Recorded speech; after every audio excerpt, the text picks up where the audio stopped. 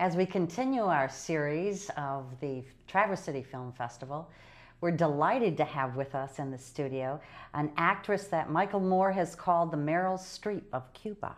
Right? Right? And I'm going to say your name, then you're going to say it, because I'm going to say Mirtha Ibarra. Now you say it. Mirtha Ibarra. Thank you so much.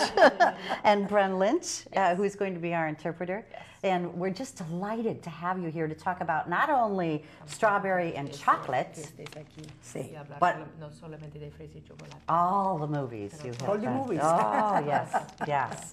Let's start with strawberry and chocolate. Es una película que marcó una pauta en el cine cubano, It's a movie that marked a dividing line in Cuban cinema, en la cultura cubana, in the Cuban culture, en el pensamiento de los cubanos, and the way Cubans think, porque cambió su forma de pensar acerca de los gays y los homosexuales. because it changed how Cubans think about gay people and homosexuals. And Y siempre decimos que hay un antes de fresa y un después de fresa. there's a before strawberry and chocolate and an after strawberry and chocolate in Cuban culture.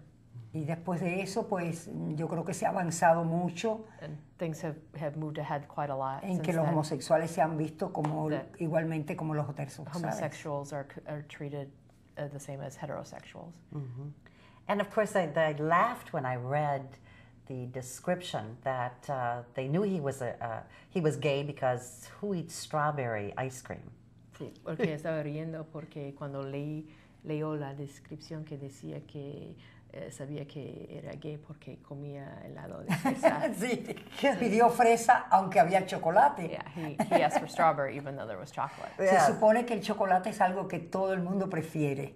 Because normally everybody prefers chocolate.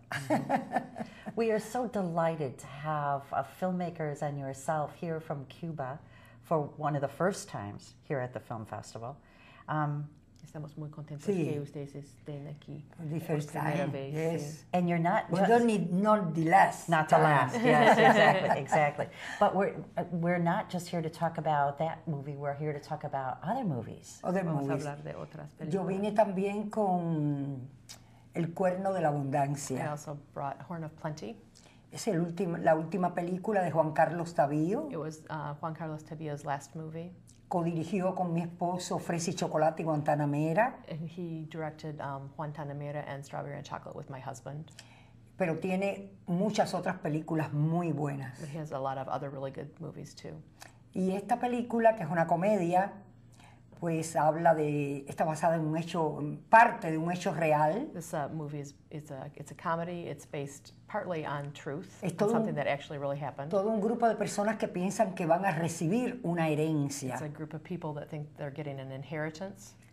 Y parte de un supuesto que hay los Monzón Contreras o los Contreras Monzón, algo así, y de ahí se hace toda la ficción con otro apellido, que es el Castiñeiras. It starts with on the premise that it's how the name is spelled, and then it goes from there. It's just with an I or with a Y, and Y it es goes on. todo lo que la gente, a partir de que piensa que va a recibir la herencia, empieza a comprar y a suplir todas las necesidades que tiene, ¿no? Once they think they're getting this inheritance, which is supposed to be something like $4 Refrigerador, million each, zapatos, they start buying everything. cambian de casa They get a new house, they buy shoes, they y buy después la cars, herencia no viene. and then they don't get the Por el inheritance bloqueo. because of the embargo.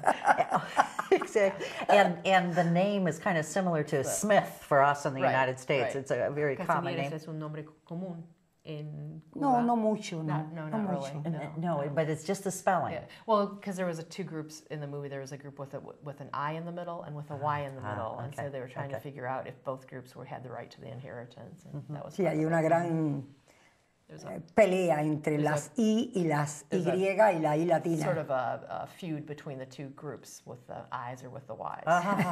Okay. So tell me about your experience, your career as an actress, Cuéntame as the sobre tu Meryl carrera Streep. como la Oh. Cuba. Cubana. Bueno, yo soy la Mirtha Ibarra cubana. I'm Mirtha Ibarra, ¿Eh? Cubana. Hasta ahí nada Cuban. más. I'm the Cuban Mirtha Ibarra. No, a nosotros nos es difícil tener un nombre internacionalmente a veces. Sometimes it's not very difficult for us to have an international name, Porque a veces es muy difícil hacer cine en otros países, ¿no? but sometimes it's difficult to make movies abroad. Yo tengo muchas otras I películas. have a lot of other movies. Empecé con una película muy hermosa que se llama Hasta cierto punto, My first movie was called Hasta cierto punto, up to a certain Up to a point. Certain Point. Y fue una película que habla de una obrera en un puerto, ¿no? It was about a working woman who lived in a port town, a seaside town. Pero es un argumento muy lindo porque es cine dentro del cine. Es un director, un guionista que está nutriéndose de la realidad del puerto y yo soy la inspiración. Yo te digo la idea. The story is about, it's a scriptwriter who's writing his scripts from what he sees in the city, and she was the inspiration.